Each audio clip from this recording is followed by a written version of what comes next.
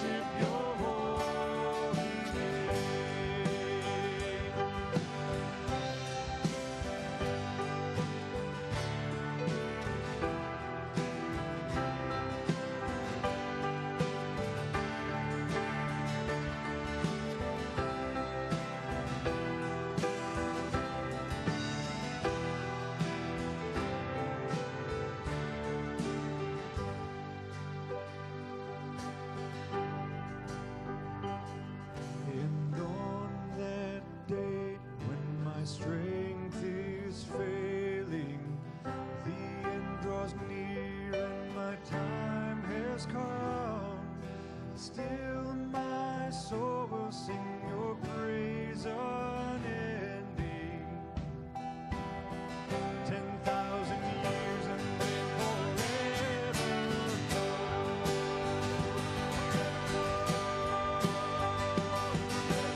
Lord of my soul, oh my soul, worship His holy name. Sing like never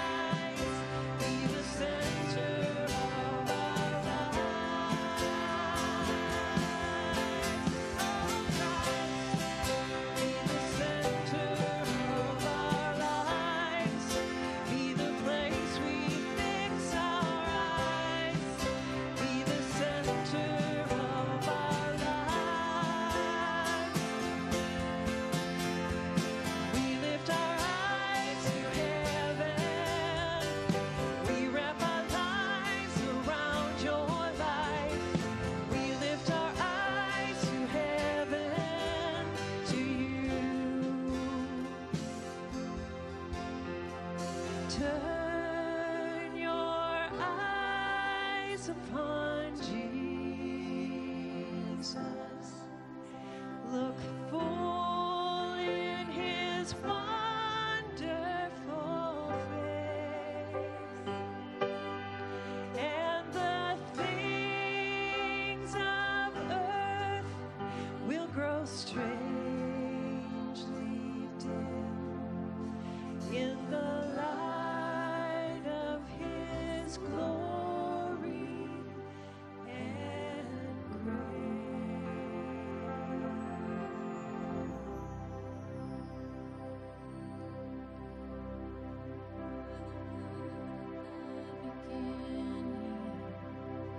One with God the Lord Most High, hidden glory in creation, now revealed in you are Christ. What a beautiful name it is! What a beautiful name it is! The name of Jesus Christ, my King. What a beautiful name it is. Nothing compares to this. What a beautiful name it is. The name of Jesus.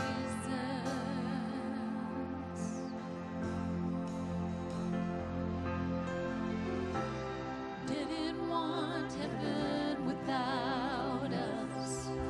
So Jesus, you brought heaven down. My sin was great, your love was greater. What could separate us now? What a wonderful name it is. What a beautiful name it is. The name of Jesus Christ, my King. What a wonderful name it is. Nothing compares to this. What a wonderful name it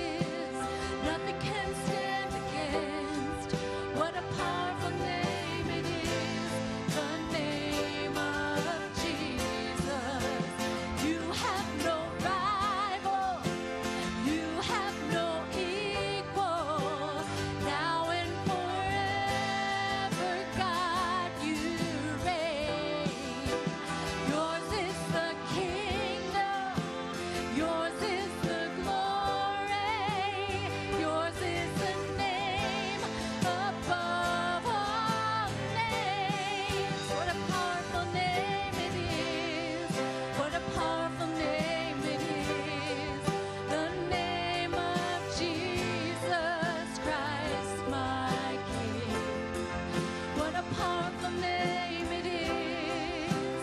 Nothing can stand against. What a powerful name it is.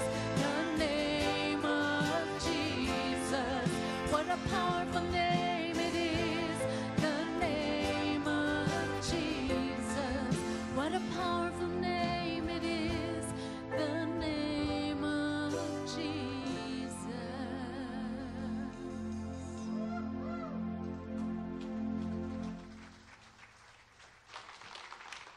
I'd invite you all to be seated. That's what we're going to talk about for the next little while here. We're going to talk about Jesus. Talk about the name of Jesus. We're going to talk about what Paul in Colossians tells us about Jesus.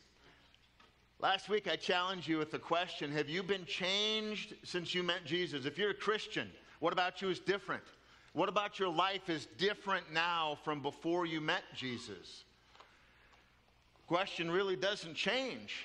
But we're going to add to it because Paul today goes deep. He gets heavy. It's important. It's timely. Because Paul's talking about false teaching that has worked its way into this young church in Colossae. The Bible doesn't tell us what the false teaching is, but we get a pretty good idea of what it might be. We'll talk about that in a moment.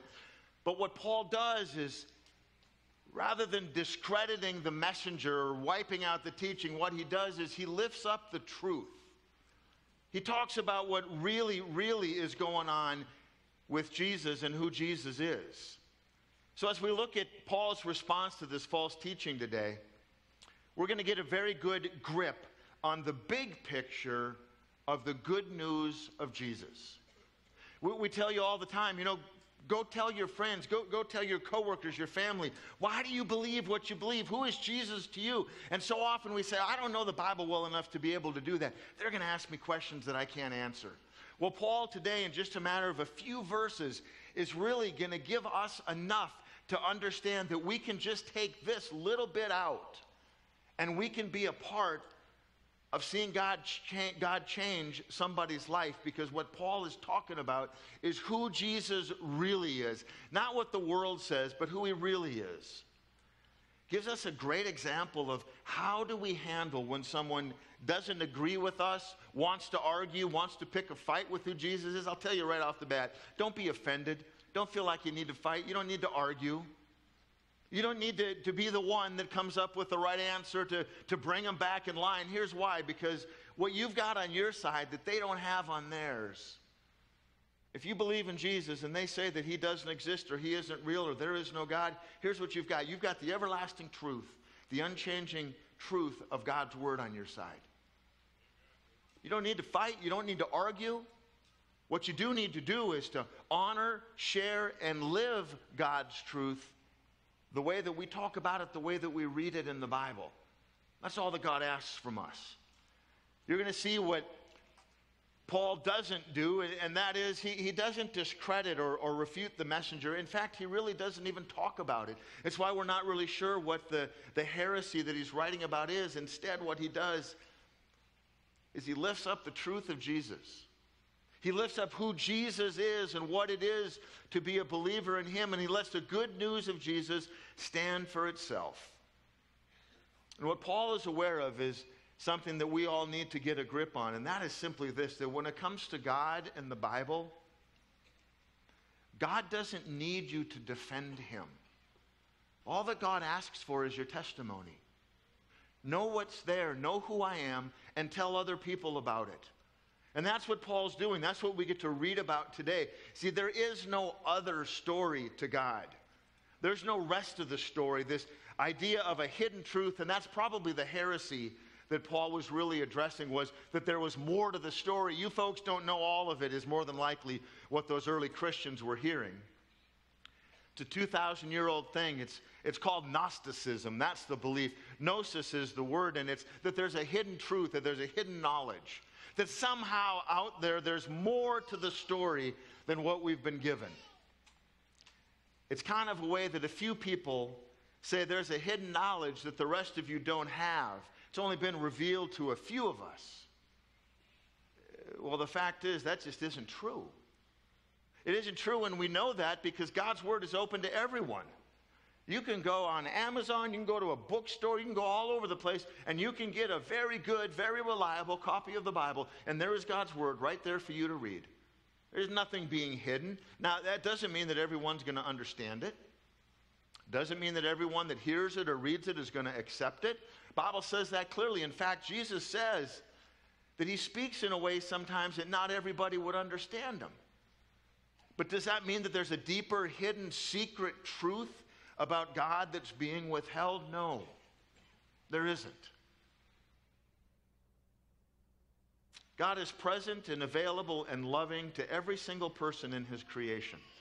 But this idea of Gnosticism, this hidden knowledge that there's more truth than what we're aware of, it still sneaks its way into our world today. When you're told that there's many ways to God, you just don't know all of them, that all paths lead the same place, that it doesn't matter what you believe it well, it all goes to God.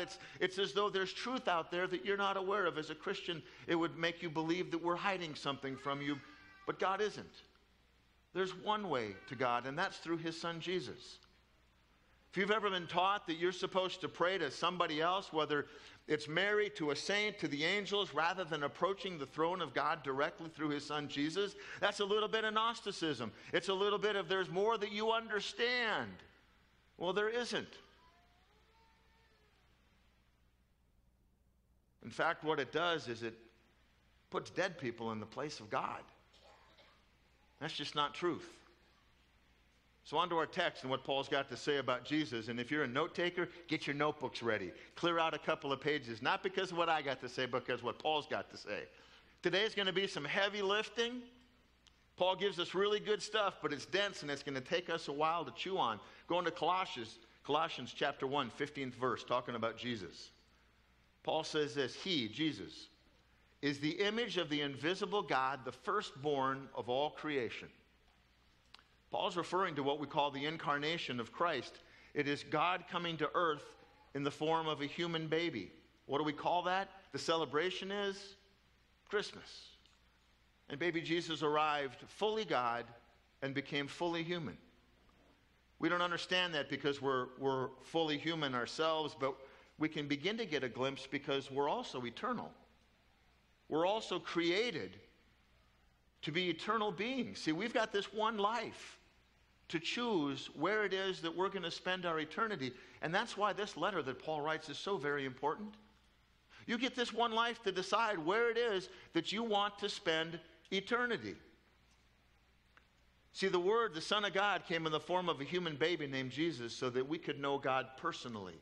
That God wasn't an idea, wasn't some abstract thought that somebody created, but Jesus, the man, is the living image of the invisible God, the very real, living, and invisible God.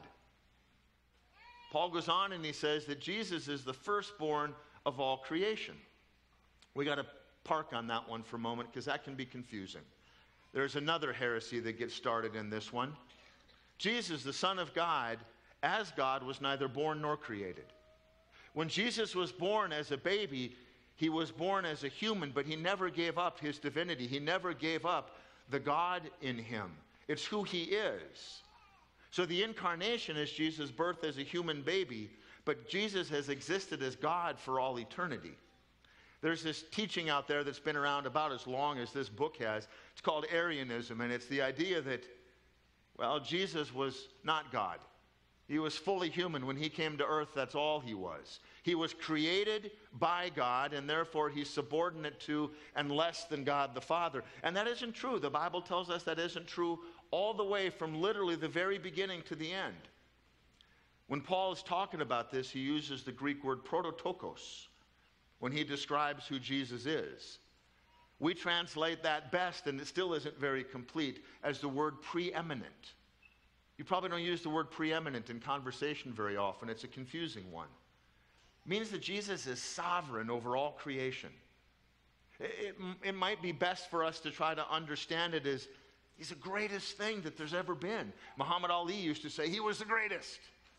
Yeah, unfortunately, you know what? That doesn't last for very long.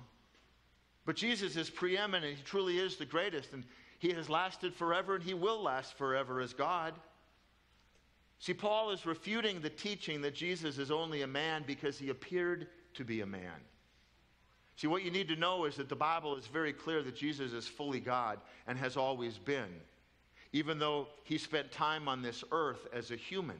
And that's confusing, and you might go, I don't get it. How can Jesus be fully God and fully human all at the same time? I mean, you're one or the other. So here's what I got to say to hopefully make you feel a little better. That is why God is God and you are not. We get the chance to spend our lives trying to understand. And then we go to heaven, and God will just turn on that light bulb, and we'll go, oh, that's how you did it. That was cool. But what we need to know is that the Bible tells us, that the Bible promises and assures us, that when Jesus was born as a human baby, he was fully human. But throughout his entire life on earth, he was also fully God. And if you don't understand that any better than I do, then you can just be grateful like I am that God is God. Verse 16. For by him, by Jesus, the Son of God, all things were created in heaven and on earth, visible and invisible.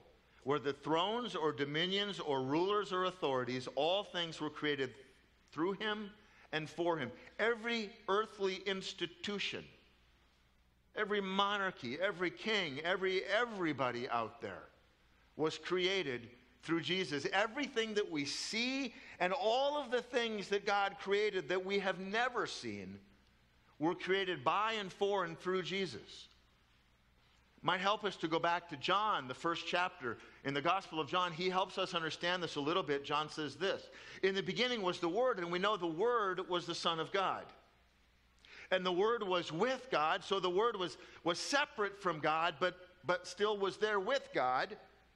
And it says the Word was God. So Jesus is fully God, and when he is born, he is fully human. But Jesus is a part of God. He is God. He was in the beginning with God. He always existed. He was never created. It doesn't say that God first created the Son of God. No. It says that he was there with him in the beginning. The beginning of what? The beginning of time. That's where we step in. But the Son, the Holy Spirit, and God existed far before there was the beginning. We're about to read the creation came into existence through him. Verse 3. All things came into being through him, and without him not one thing came into being.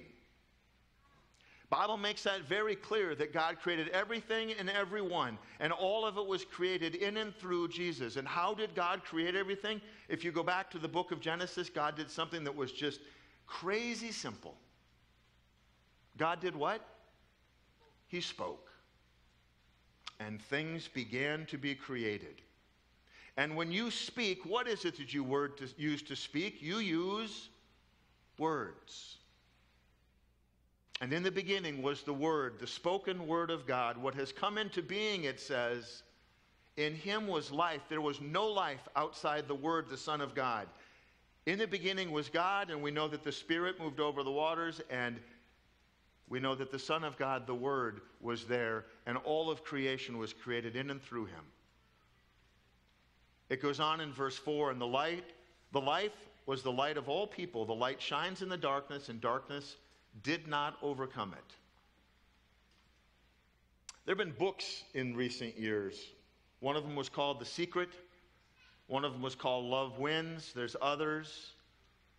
And I said I wasn't going to pick on this person anymore, and so technically I'm not going to. But they've been really big hits with the Oprah crowd. You know the kind of book I'm talking about? I'll leave Oprah there. They're really big hits because they're all about us. They're all about what we do. They're all about what we believe and what we create. And The Secret says it's the law of attraction is the greatest thing in the universe. And if you just believe it enough, it will just, boom, come to you. Really? Have you tried it? How many of you won the lottery? Point taken. One. We got one lottery winner. See, we like those books because we want to believe that the universe revolves around us, that we're the most important thing there. But all of those are lies. They're absolutely nothing short of lies. And why are they lies? Because we know that they're not true, because there's no secret out there. That's Gnosticism. What there is the unchanging, enduring, everlasting Word of God. The premise of love wins is that there's no hell because a loving God would never send someone to hell. A loving God would never make anyone go to hell. I got news for you. You've got one life to make a major decision, and it will have implications that will last for all of eternity. Here is the decision you have to make. Do you or do you not believe that Jesus is the Son of God, your only hope, your one opportunity to have your sins forgiven, to be the Savior of your life, to be the Lord of your life? And if you put your faith and hope and trust and live for Him, heaven is your eternity. And if you say during this life, I don't believe in God, I don't need that religious crutch, I'm not going to believe that old book, you have the opportunity to believe that. You can choose to believe that there's no hell and that there's no God and that none of it exists. And God loves you enough that He gives you the right to make that decision, and you will find out how wrong you were. A loving God doesn't send anyone to hell. God who loves us allows us to spend eternity in the place of our choosing. And you need to get that straight, because people say, I don't believe in hell because a loving God would never send anyone there. A loving God wants no one to go there. A loving God sent His only Son to die for the sins even of the people who say they don't believe, because it doesn't mean that Jesus wasn't true. And so we go to the place that is of our choosing. And so maybe you choose to believe in this godless universe that loves you, and that there is no hell, and that the secret to spiritual truth and happiness is found in yoga. God loves you enough, He'll let you believe that. God loves you enough that He'll let you live your whole life believing that. And God will send you all kinds of signs and messengers and people to let you know that it isn't true, but He will allow you to hold on to that if you want to.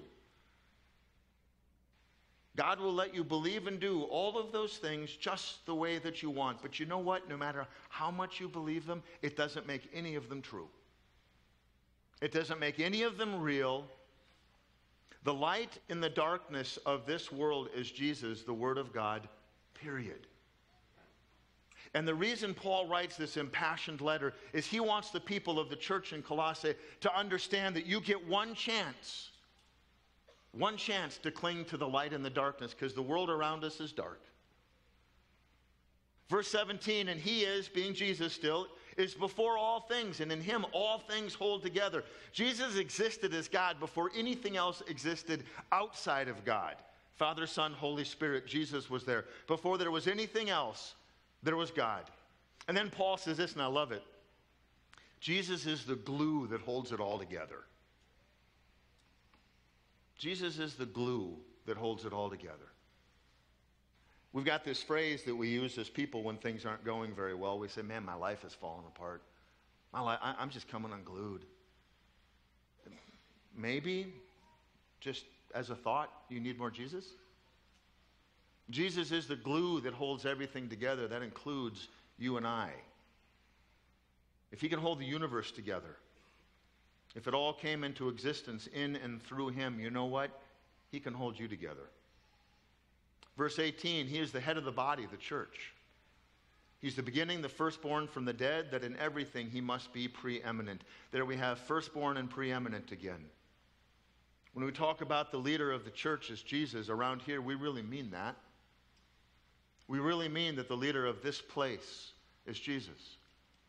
And my job as the senior pastor and our pastoral staff and our staff and our ministry leaders, you know, all of us, our responsibility along with the elders is to make sure that we're not doing the stuff that we want to do that we think is a good idea. We want to make sure we're doing the things that God has called us to, that are in His will for this place, because this isn't our church, this is His church. We want to be responsible to follow God's lead and not run off doing things that might be great ideas, but that are outside of God's call for us. See, God has a will for us as leaders of the church, and we want to make sure that we follow it. Why? Because Jesus is the head of our church family. Then Paul goes on. He says that Jesus is the beginning. Why is He the beginning? Well, the beginning of what? Time. Well, that makes sense if you realize that Jesus was there as the Word that caused all things to come into being. And when there was a night and a day, suddenly there was time. Jesus was there at the beginning of what? The beginning of creation. But he was there long before the beginning of creation. When it says he's the firstborn from the dead, what does that mean? It means that God raised Jesus from the grave to a new life so that we might be raised to a new life. What does that mean? That not even death has power over him. And for that matter, it doesn't even have power over us. Because we know the one that created everything that is also has created a place for everyone who will believe in him. Because of all that, Paul says Jesus is preeminent. Strange word. It means he's the greatest. He was before all. He's above all. He was first, but he was not created. He was not created by God because he is God. He existed as God prior to everything else. And in him and through him, everything that is was created and came into being for him. That's why I said we're going to talk about Jesus today. Verse 19, for in him all the fullness of God was pleased to dwell. When Jesus was baptized, a really cool thing happened. Jesus had never sinned, right? He never did. But as an example to us, as a model for us, Jesus stepped forward to John and he said, you need to baptize me. And John said, hey, not me. And Jesus said, yep. And Jesus was baptized. And when Jesus came out of the water, it says in Matthew 3:16, when Jesus had been baptized, just as he came up from the water, suddenly the heavens were opened to him and he saw the Spirit of God descending like a dove. So you've got Jesus the Son, you've got the Holy Spirit coming in something that looked like a dove and alighting on him, and a voice from heaven, this is God Creator Father, said, this is my Son, the beloved, with whom I am well pleased. All of God existed in that place in that moment in a way the people around could at least see, if not hear.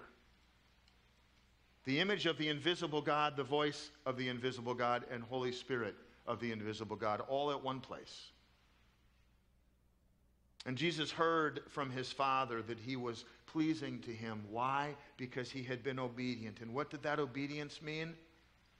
That obedience mean that Jesus would be obedient to his Father throughout his life, all the way up to and including his death. And God said that he was pleased. The fullness of godly divinity existed in Jesus, fully human, and yet there he was, the living image of the invisible God. Verse 20, and through him to reconcile himself all things, whether on earth or in heaven, making peace by the blood of his cross. If you had to choose one verse that explained why Jesus came to earth, that's it. There is your explanation. See, we live on an earth that's been polluted by something far worse than the pictures that we see of plastic floating in the oceans. Far worse than an overproduction of an industrial gas and waste. We live in a world that has been overrun with the pollution of human sin. We hear an awful lot about global warming and what it's doing to the planet, and it's going to be the end of human civilization. But I got news for you. The real problem that we face is a lot older and runs a lot deeper than a few cows and their methane toots. The real problem is the pollution that's caused by human sin. And yet we don't talk about that. We don't talk about human sin and how it's polluting the world. The real problem that faces humanity is our own sinfulness, sin that is dismissed and legalized and laughed at and ignored. And you know the thing that gets me? You don't hear anybody laughing about the plastic that's floating in the ocean. Nobody laughs about the garbage that's pooling up in different places and destroying our oceans. Nobody laughs about that. Why then do we laugh about sin? Why do we laugh about the thing that is literally killing us as we breathe? We don't laugh about plastic in the oceans because it isn't funny. But human sin isn't funny either. Human sin is no laughing matter. And yet it makes us so uncomfortable. There's a guy named Tim Tebow. He was a professional football player for a while, a very good one, a quarterback, a phenomenal athlete. Tim Tebow will likely never play the game of football again because he's honest about his faith in Jesus. He's honest about how he feels about God's word and God's truth. And every time anybody wants to interview Tim Tebow, which just doesn't happen much anymore, he talks about Jesus. Why has he been run out of the NFL? Why does the media dismiss a pastor or a celebrity or someone who, for whatever reason, might be noteworthy in another sense? Why do they completely dismiss them because they might speak something about sin or repentance? I'll tell you why. Because even to an unbelieving world, it makes us uncomfortable. We don't want to be accountable. We don't want someone to tell us that we're doing something that we shouldn't, and we're accountable to God for those actions. And so we just simply ignore them, we laugh at them, and we don't listen to them. See, people don't want to believe in a loving God who hates the way our sin destroys us and our relationships with Him and separates us from our Creator. We don't want to hear about that. And so God sent His only Son, Jesus, in whom the Bible says the fullness of God was pleased to dwell, in order to reconcile, to make right and whole Himself with us. And what needed to be made right? The price and the penalty of our sin, of course. What does it mean to reconcile, to make right and whole? Do you realize that in Jesus, God did everything for you? All that He's waiting for you is to say, I believe. I recognize that I'm a sinner, and I realize that I'm powerless outside of the Holy Spirit at work in my life. God reconciled Himself. He did all the work on our behalf on the cross in the death of Jesus.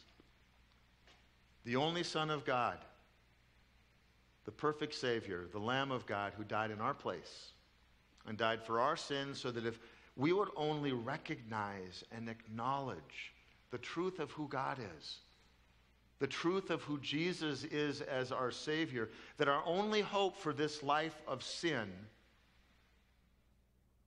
is to accept Him for who He is and live our lives for Him. Why did God do all that? So that we wouldn't perish in our sin, but through the blood that Jesus shed on the cross, He died for us so that we might live. That makes too many people uncomfortable. Because to get there, you've got to talk about sin, and you've got to recognize and accept the fact that we all do. See, Paul wants this church in Colossae, and we want this church to understand that the good news of Jesus is God's response to the sin of humanity. Jesus is the perfect, divine, and the only answer to the problem of human sin, yours, mine, and everyone else's. There is no other way around it. There's no other way through it or over it or outside of it. You can find ways to make yourself feel better. You can think more positively. You can give yourselves to some purpose that's outside of your normal life. That's why so many books have been written and religions have been started, is to create other ways that make us feel better about ourselves. What we can't do is to work, think, or wish ourselves beyond the very present reality of our own sin.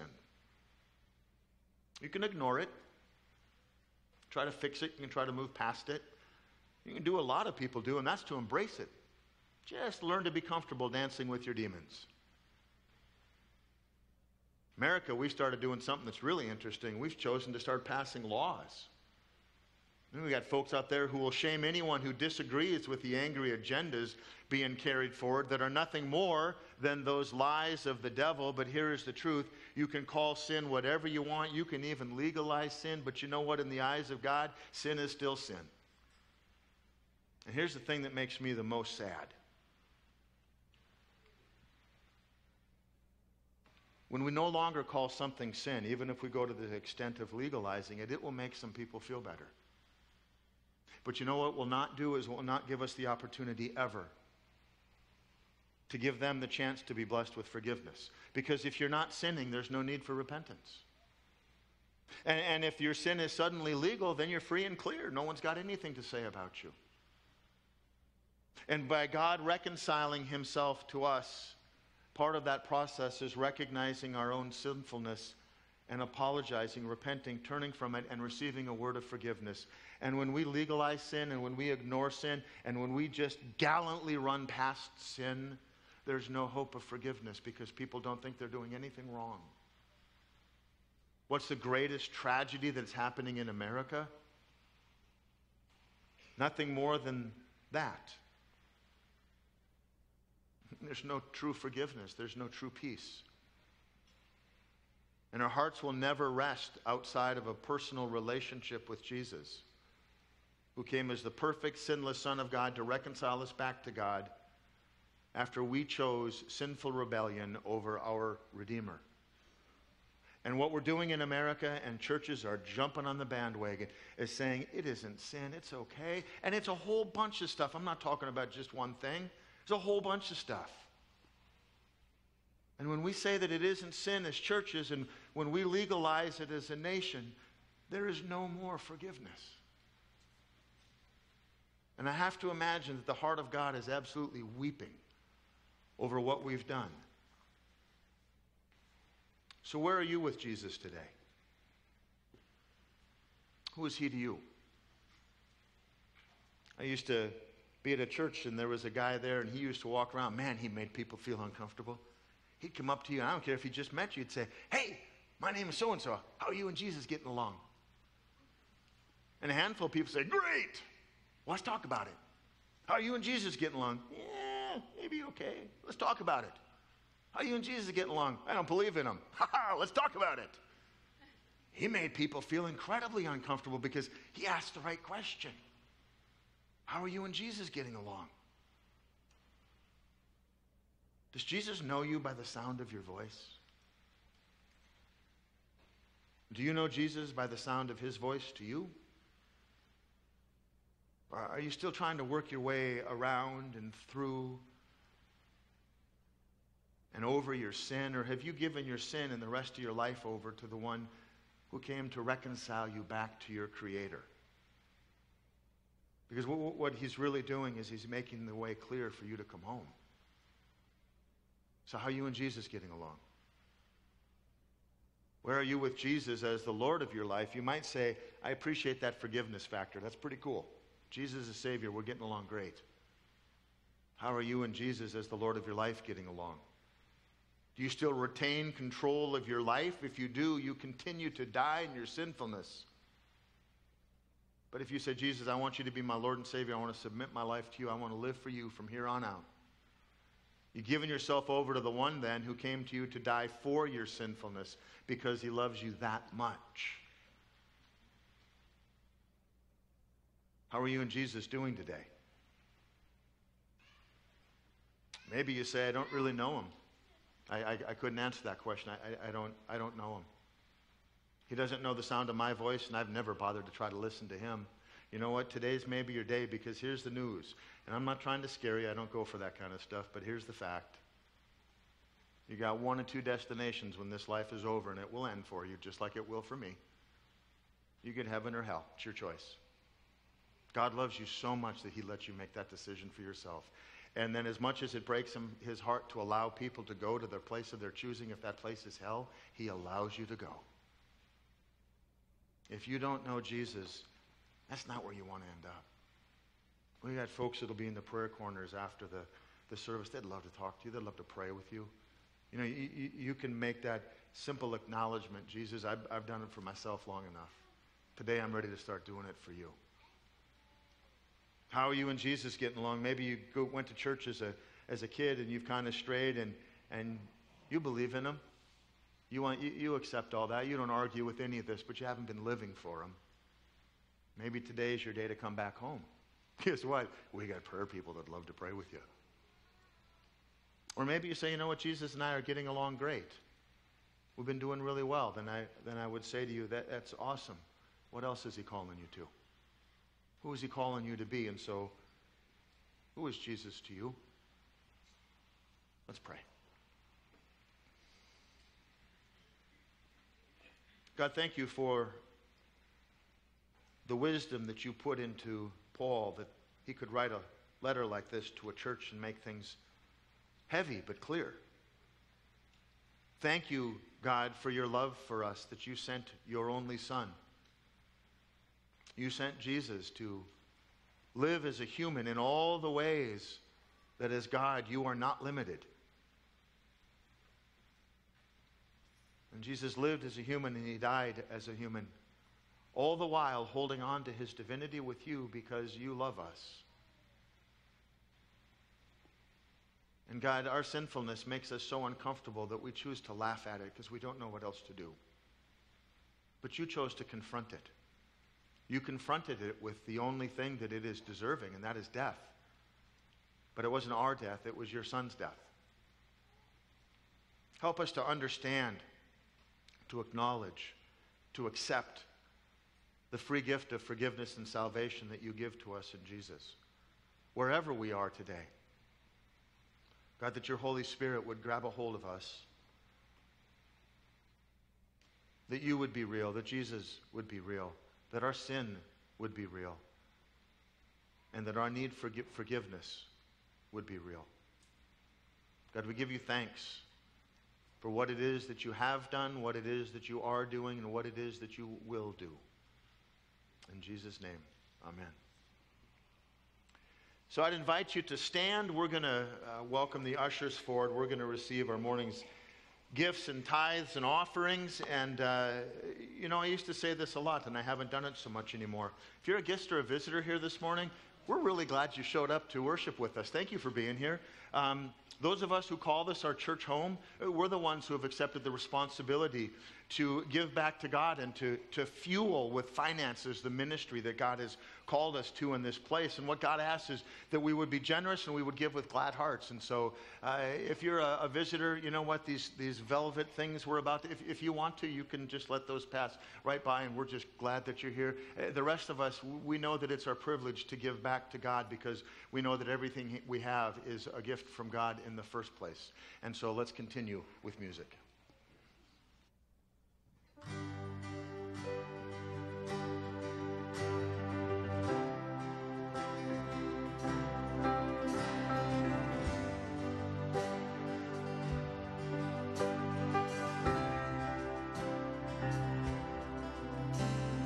He is exalted, King is exalted on high, and I will praise him.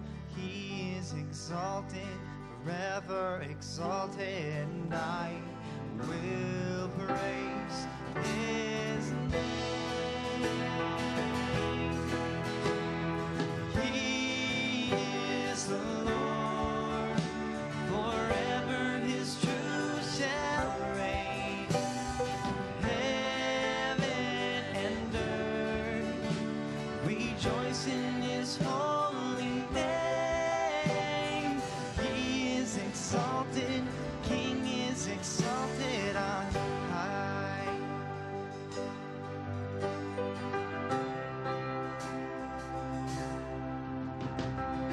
He is exalted, King is exalted on high, and I will praise him. He is exalted, forever exalted, and I will praise his name.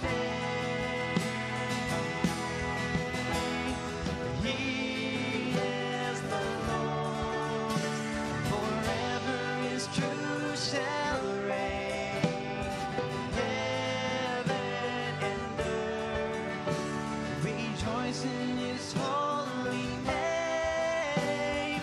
He is the Lord, forever his truth shall reign. Heaven and earth rejoice in his holy name. He is exalted, King is exalted on high.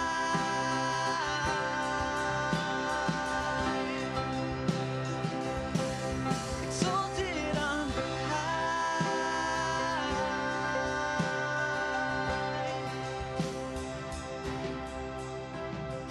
You are the Lord, forever your truth shall reign.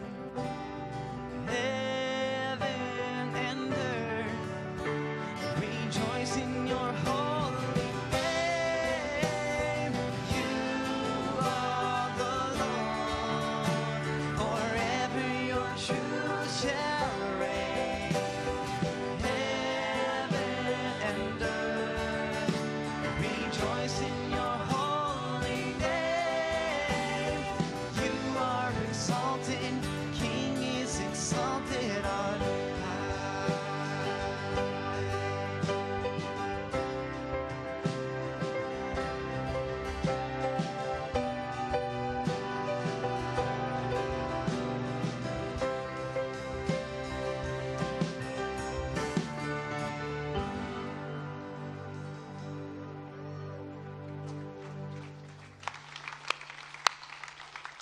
Hey, a couple of announcements. Tonight, 6 p.m., I'm not going to forget this service. Tonight at 6 p.m., night of worship. I almost forgot that at 8:30. That would have been bad. If you've never been a part of our night of worship, you want to be here. Set aside what you're doing. Have dinner early, have dinner late. Be here at 6 o'clock. It's going to be about 90 minutes of all worship, and it is awesome.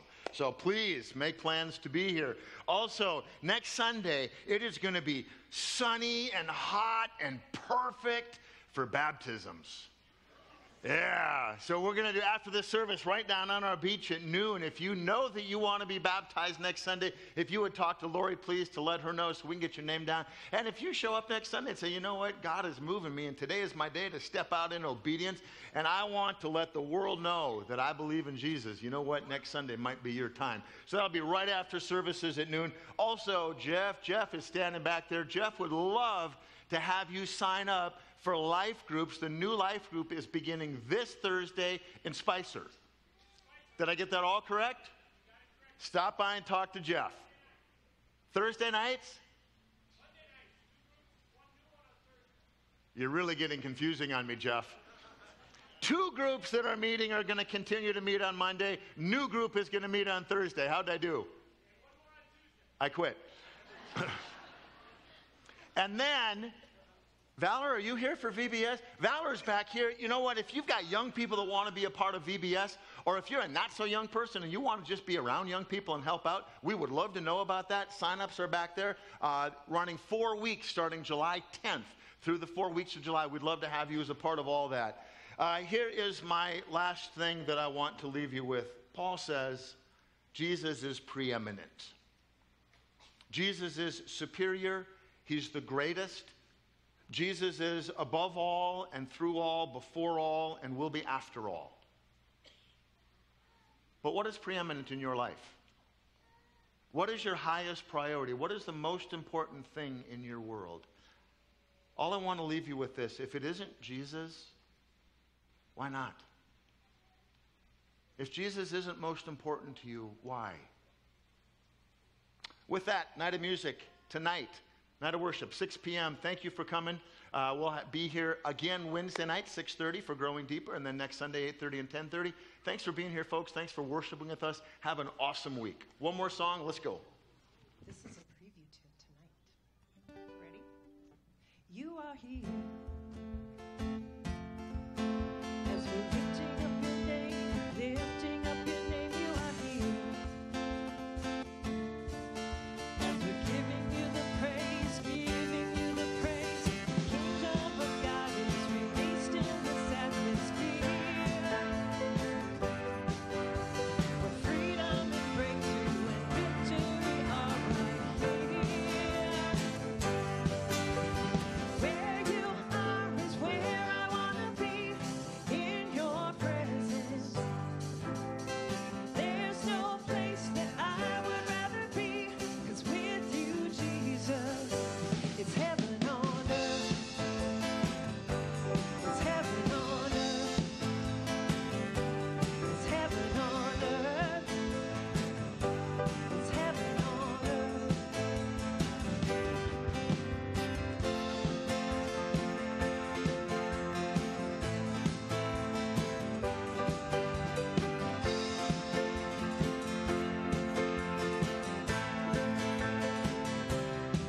You are here.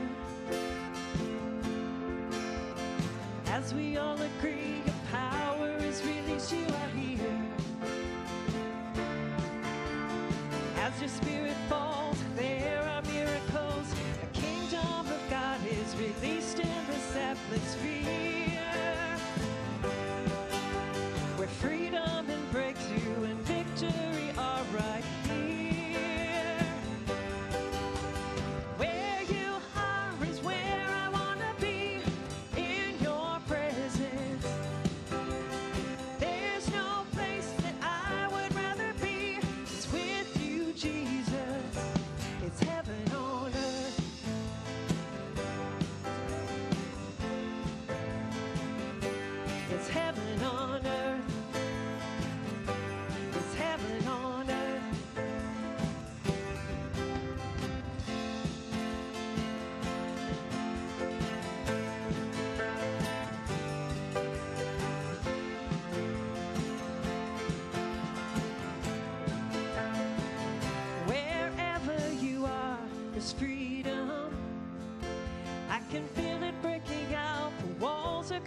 down right now.